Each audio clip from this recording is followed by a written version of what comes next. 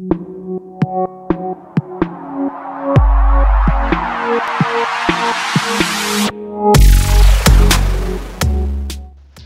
up guys, Super Sig Media here, and today there was a little press release that Microsoft did about the Xbox One saying that they're going to be rolling out an update to the YouTube app tomorrow that is going to allow for more integration with the Xbox's game capture, DVR, and the video sharing service or Upload Studio. And it's going to allow you to upload videos directly to YouTube from the app. It's also going to allow you to snap YouTube off to the side when you're playing a game or something like that, which I thought it already did, but apparently it didn't. So if you wanted that feature, now you have it. It's also going to allow you to add individual videos to your pins on the home screen and then media achievements.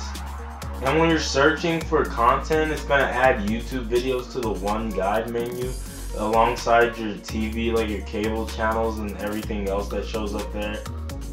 Now, I'm thinking that they had this update in store already, but they're deciding to release it now because of the update that's coming along for the PS4, just to show that they're a step ahead when it comes to this stuff and to bring attention to the Xbox One, because the PS4 is just now getting an update in the next couple of weeks that's going to remove the HDCP and allow for video capture directly from the PS4, and it doesn't allow you to upload to YouTube at all. There's not even a YouTube app in the first place, so they really are a step ahead when it comes to this, and I actually like it. I like that there's that much integration in the menu system. Like, you can actually add videos to the main menu, pin them to your home screen of the Xbox One, and I actually do like that feature. I know the PS4's UI is mainly centered toward gaming, and I get that, but that's a really nice feature, and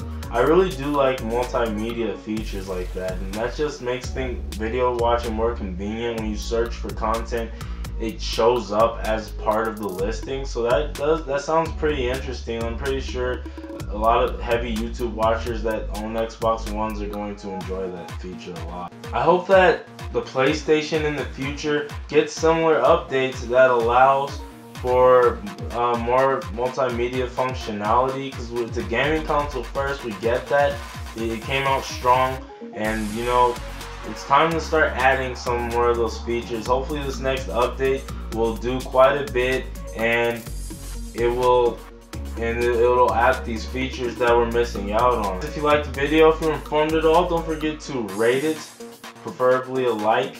If you haven't already subscribed, also let me know your thoughts on this article in the comment section down below. Of course, I'll leave the article in the description down below. Also, don't forget to follow me on Twitter so I can keep you up to date with my videos. If you haven't already, subscribe, and I will see you guys in the next video. Stay super. Bye.